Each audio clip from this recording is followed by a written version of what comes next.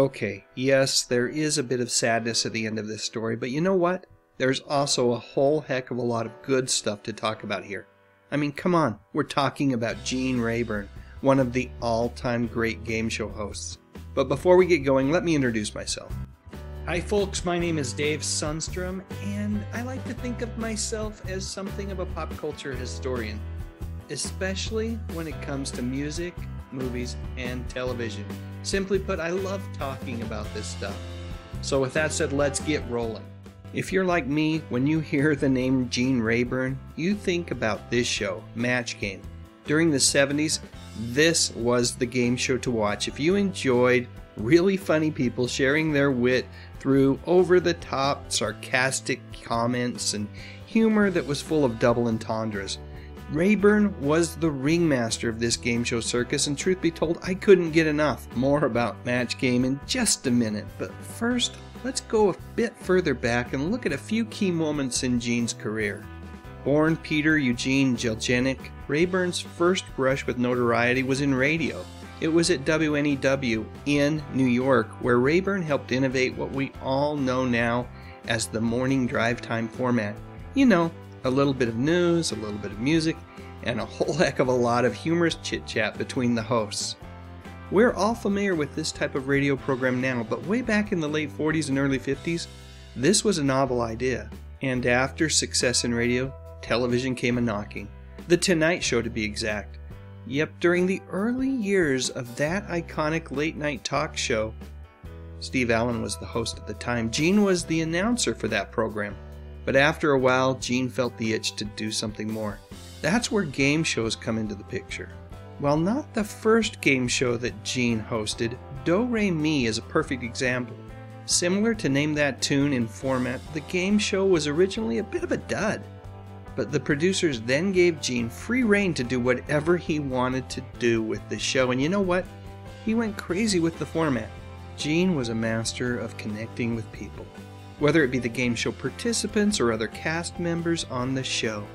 So Gene ad-libbed more with those contestants. He made the decision to make the house band visible instead of hidden behind a curtain. And he added a ton of his trademark Gene Rayburn wit to the show. And just like that, it was a hit. Oh, okay. Well, maybe better said, it wasn't quite the dud that it once was. During the 60s, Gene would host the original version of Match Game, which was heavily influenced by the very popular game show Password. In this version of Match Game, contestants were part of a team which included celebrities. While Match Game had a good run, it was ultimately canceled, and I've got to think that when that happened, Gene's innovative mind moved into high gear. How could the show be improved? What could he have done differently?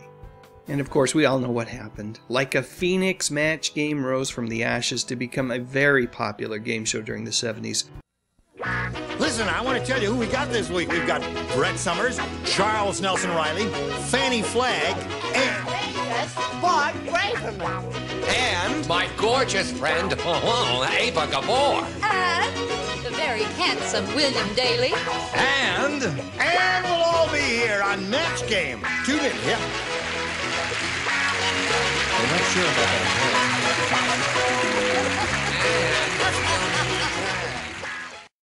This version was different. Contestants were on their own. No teams this time. And the celebrity guests were some of the funniest people in showbiz. Especially these two. Man, I love the back and forth banter that routinely occurred between Brett Summers and Charles Nelson Riley. Richard Dawson was good as well. Come to think of it, all of the guests were just great. And holding down the fort, keeping things somewhat sane, was Gene. Sure, he could be funny as well, but you know what? He knew he had to pick and choose his moments when surrounded by all of these really funny people. So you might be asking yourself at this point, is he ever going to get to the sad part of the story? Or was that just clickbait? Well folks, here we go. You see, after a tremendous run during the 70s and early 80s, where Match Game was one of the most popular programs on daytime television, and even in the evenings for a while, it was finally canceled in 1984. While Rayburn found other projects to keep busy with, his heart was always with Match Game. He loved being part of that show, and he was always hearing about potential revivals. It was during one of those moments where showbiz folks were talking about maybe bringing Match Game back that this happened. The news program Entertainment Tonight, during its nightly birthday segment, highlighted Gene's 69th birthday. Seems like an okay thing to do, right? Well, Gene saw things a little bit differently. He didn't appreciate the program reminding the entire world that he was almost 70. And it's possible that he had a point because the entertainment industry, well, they don't seem to prioritize maturity and wisdom over youth. So as talks progressed regarding a Match Game revival, which would actually happen in 1990, Gene's phone calls were ignored. He did everything that he could to make sure that the producers knew that he was interested, but at the end of the day, they just didn't want him. Well, Bert Convy was originally slated to host the new version of the game show. Ultimately, another feller named Ross Schaefer took over Gene's duties. That version was not a huge hit and only ran one season. Another version would debut in 1998 with Michael Berger as host. This time, Gene did not express a desire to be part of the show because he was in poor health and suffering from dementia. In October of 1999, Gene Rayburn appeared in person to accept a Lifetime Achievement Award from the Academy of Television Arts and Sciences.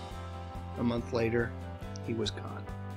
Whether it was as a radio personality, a late-night talk show sidekick, or a game show host, Gene Rayburn was one of a kind, a true innovator who was always looking for new ways to connect with people.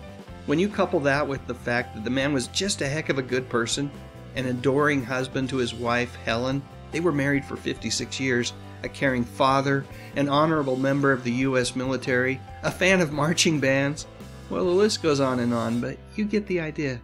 Gene Rayburn, he was the real deal. Gene also dabbled a bit in acting. Anyone else remember his appearances on The Love Boat? I sure do. Anyway, were you a fan of Match Game and in particular, Gene Rayburn? And do you have a favorite memory? Let me know in the comments section, and while you're at it, I would appreciate a thumbs up, and what the heck, why not subscribe to the channel? I talk about music, movies, and mostly television from the 50s, 60s, 70s, and 80s. You know, the good stuff.